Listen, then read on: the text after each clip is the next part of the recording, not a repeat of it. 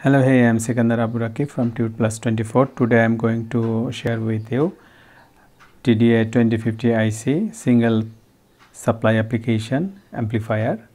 So in this amplifier application I used single power supply or single mode power supply, which means positive power supply and ground. There is no dual mode power supply, that means no plus 12 minus 12 or 0.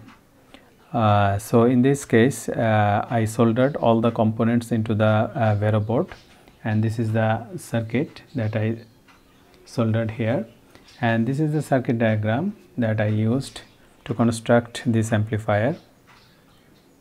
And here is the component that I used to construct this amplifier, and this is the in power supply plus 12 volt and ground, and this is the speaker connection. This is the plus connection of the speaker and this is the minus, and this is the input of auxiliary cables, input and ground. Two reds are line in of auxiliary or mobile input, and this is ground.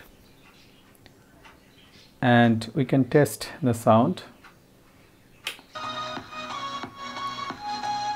with a speaker. This is a 4 ohm speaker, so you can check the sound quality. Here I use the heat sink,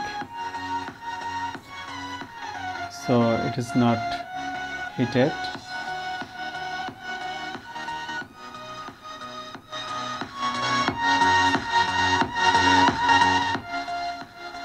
So in breadboard we can set up a amplifier, but we cannot construct it as a permanent one.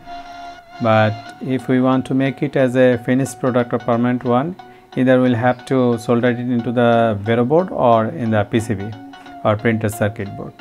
So the performance I am testing in this video is quite good, and I hope this video will be informative for you. If you like this video, please subscribe to my channel. Thank you very much for watching this video.